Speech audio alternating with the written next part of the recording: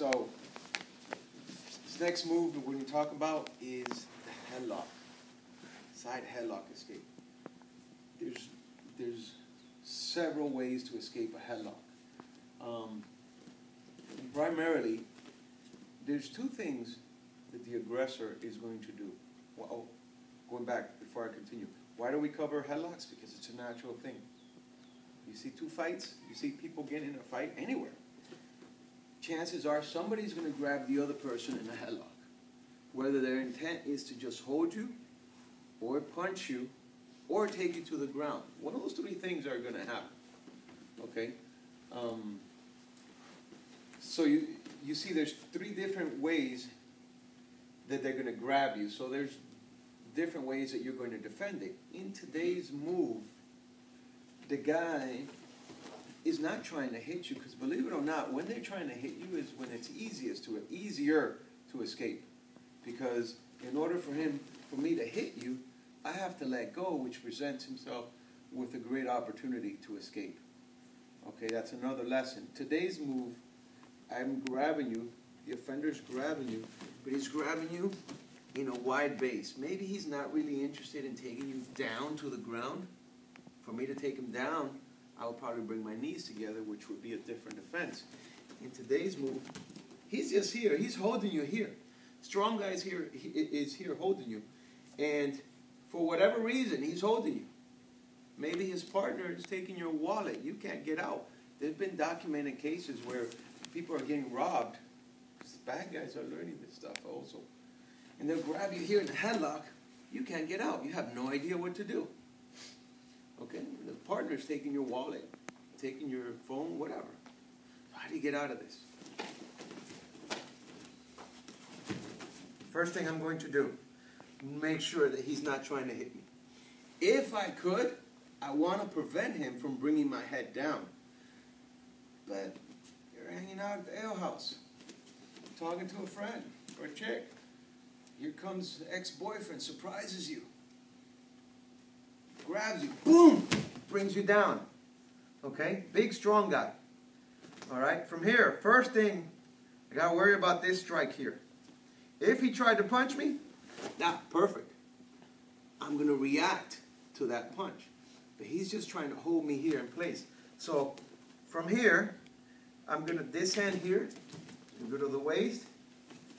And now this hand here, I'm going to cup underneath this knee that I'm facing. All right? And now, if you guys notice, there's a leg between, my leg is in between his legs. I'm going to shoot this leg through there.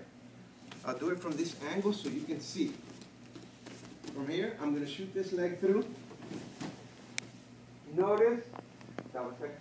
Notice, when we went down, I'm going to take him sideways, away from me.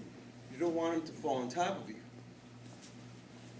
So you're going to be here, shoot your leg through, and as you're falling, tuck your elbow. You may be doing this on concrete in the parking lot. You don't want to bang your elbow. So you're going to bring your elbow inside here and roll him sideways. He's still holding on to your head. Not a problem. We're going to deal with that in a second. Immediately turn to your knees and establish a base. So he's here. We'll do it this way now. Look. Now I'm going to turn to my knees and I'm going to establish a base. Why is this important? Because in reality, he still thinks he has me. He's going to want to roll me over.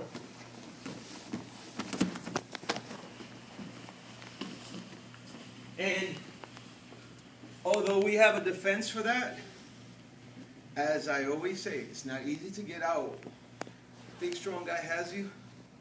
It's not easy to get out. Even when you know how to escape, it's not going to be easy. He's got a lot of weight, muscle on top of you. Okay? So, we want to prevent him from rolling us over. So, here. Boom. Boom. Boom. Base myself. Now, angle this way. I'm going to bring my right leg over. I'm going to try to slide this heel over here, but sometimes you can't just do it yourself. So I grab and I slide it in. hands firm on the ground. This back knee, I'm going to slide it behind his head. Okay? I should end up, stay there. I should end up like this. Relaxed. Okay? Now from here, I'm going to bring the blade of the bone here, which I'll refer to as the blade of my arm, across the bottom of his neck. I'm going to make a fist and I'm going to grab my wrist. I'm going to drive this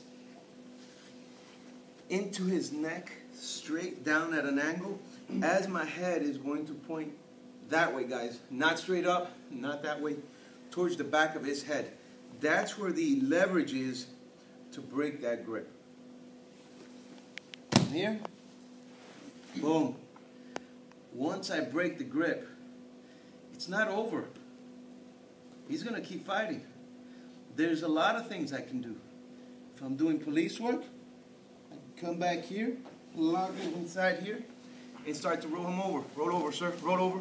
Roll over. Roll over. Into your other hand. Bring your other hand behind your back, and go into a handcuffing. Easy as that can do. However, you can if you wanted to. Once you break the grip, you can leave if you wanted to.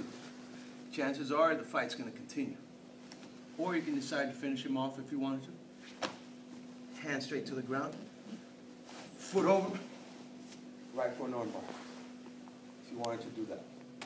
A lot of things we can do there, but the primary focus is to get away from that headlock defense. So I'll do it one time now, final time, in full speed. Here.